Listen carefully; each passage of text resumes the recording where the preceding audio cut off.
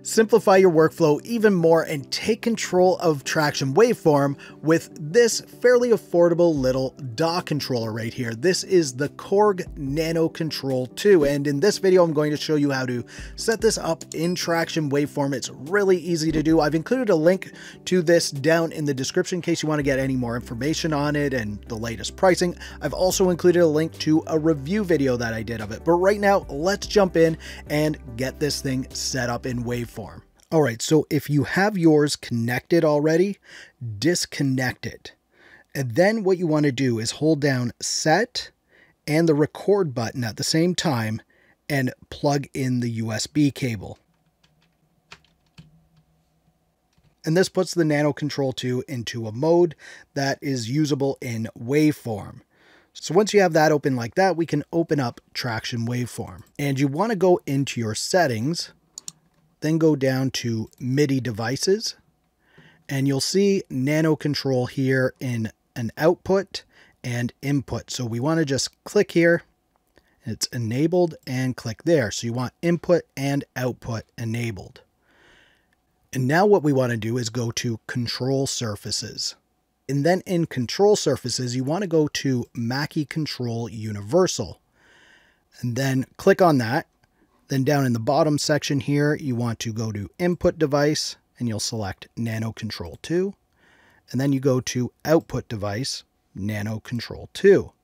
You also want to make sure that the one button Record is clicked. And then you can also set this color here if you really want to. And this just sort of changes the color that's going to go around the tracks that are being controlled. I'll show you that in a second here. So this is all set up. Let's go into a project. And what I'm going to do is open up an existing project for now. So you can see around the tracks, there's this green angle thing here. And that's the color that I was talking about back in the settings. And if we changed it to, say, pink, you can see it's now pink in there. So put it to whatever color you like. It doesn't really matter, but it does show you which tracks are being controlled. Because if you have a lot more than 8 tracks, which this controls, let's add 8 more tracks. So you can see it only controls this section of tracks. Now, if we want to control some more tracks down here, we would just press the track arrow to the right, and you can see now it's controlling the next section of tracks. And then we can go back just like that. And another thing you'll notice is if we open this up and say this track was soloed, it would actually show up as soloed on the nanoKontrol. So you can see the light is on there for soloed on track 1. And if we press it on here, it turns it on and off. Same with mute. And if we wanted to arm this for recording, you can see it's armed for recording. And of course, your play button works.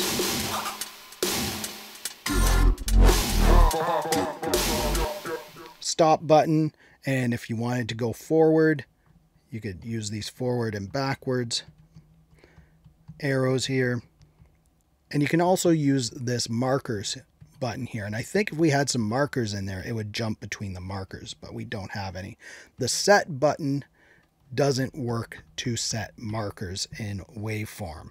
Now, another thing to note is this doesn't have motorized faders. So if you were loading this into an existing project, and you can see here on track 2, the volume is lowered already. We'll just touch that. So you can see here that the volume of this track is at minus 11.68. And the fader is down at the bottom here. And if I were to touch this fader, no matter where it is, it's going to adjust the volume so it matches the fader. But in terms of simplifying your workflow, when I record guitar, I like to have this towards the end of my desk because I like to stand up while I play, and I can easily arm a track for recording, then press record. So we'll do that right now. I don't have anything to record in, but I'll just set this so it's recording input 1, we'll say. All right. And we'll just arm track 6 for recording. And I'll press record now.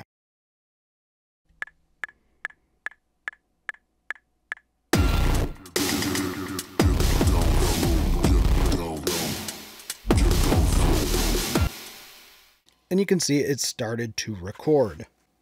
And you can also see we have controls for pan at the top here. So if I wanted to control the pan for this track, if I just turn it a little bit, you can see we're adjusting the pan. And you can set this up to control other things as well, but right now this is set up as a control surface. And as you can see, if you use this as a control surface like I do, you can change settings on multiple tracks at the same time without needing to use your mouse. And I like the transport buttons because I like to stand when I record, and typically standing back from the computer. So this allows me to have like a remote control for my DAW, which is really nice. Now, if you want to check out even more Tracktion Waveform tutorials, click the video on the screen right now, or click the one under it to see what YouTube recommends. If you like this video, please give it a thumbs up. Also, subscribe to the channel for more videos like this. Thank you so much for watching. For Audio Tech TV, I'm Zane. Keep creating, and we'll talk soon.